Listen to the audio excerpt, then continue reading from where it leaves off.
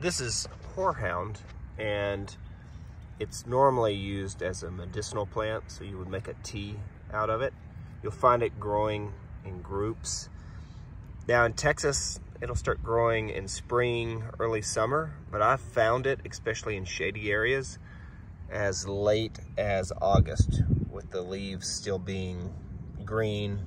A lot of the flower stems will be dried at that point, but sometimes you can still find it with green limbs. And as you can see here, there's a bunch of it growing.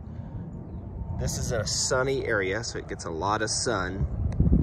And all of this, once the heat of the summer hits, will kind of die off. But those plants that have shade for a good percentage of the summer, you may still be able to find green leaves on it late in the fall, right before winter starts. But again, more of a medicinal plant, cough suppressant. You make a tea out of it, and it's got a weird taste, almost a I don't know how to describe it. It's definitely kind of bitter.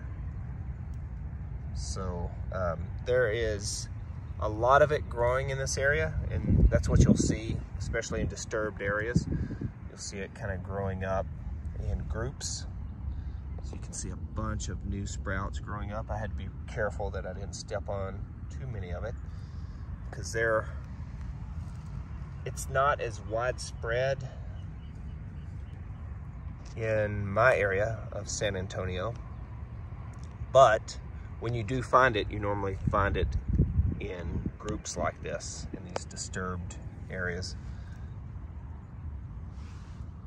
But again, really good, well-known medicinal plant. Like throughout history, it's been used quite a bit as a medicinal plant.